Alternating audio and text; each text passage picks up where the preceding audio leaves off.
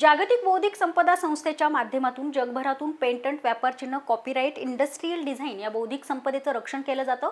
26 April हा बौद्धिक संपदा दिन म्हणून साजरा करण्यात येत असून पुण्यातही कोथरूड इथल्या भारती विद्यापीठात याबद्दल भारतात विविध वस्तूंचं पेटंट मिळवून देणारे गणेश हिंगमेरे यांच्या व्याख्यानाचं आयोजन करण्यात आलं आहे। भारताने अनेक बौद्धिक संपदाविषयी करार स्वीकारले आहेत। जगभरात 190 देश या संस्थेचे सभासद असून भारतानेही सदस्यत्व स्वीकारलं आहे।